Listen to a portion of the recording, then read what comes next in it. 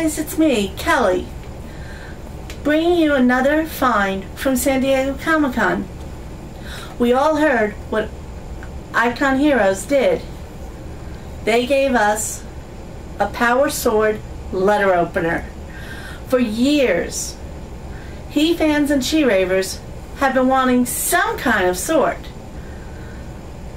First, let's take a look at the box. We first get brand new artwork, which some people have been craving because we haven't seen much new and original box art in the Classics line. We did with the Wind Raider, and now Iconic Heroes continues it.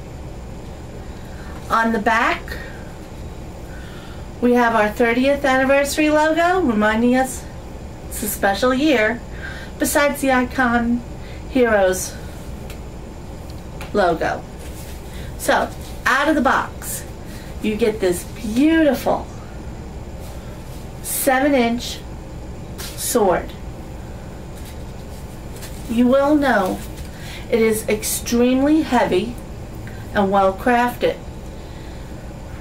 Icon Heroes did match every detail to the Masters of the Universe Classics Power Sword, the one that comes with He-Man, the traditional silver and gray.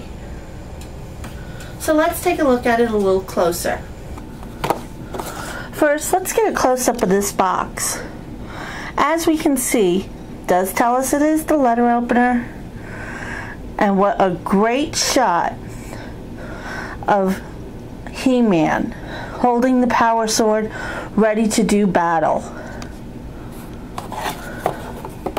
And like I had mentioned earlier, we do have our logos. So we are ready to receive our Castle Grayskull card holder that comes out later this year. Here is our beautiful Power Sword.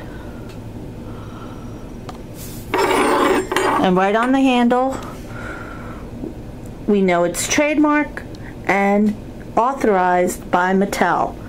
So it is an official product, but it is gorgeous. When you put this toy sword side by side, you really get to see all the detail that went into this.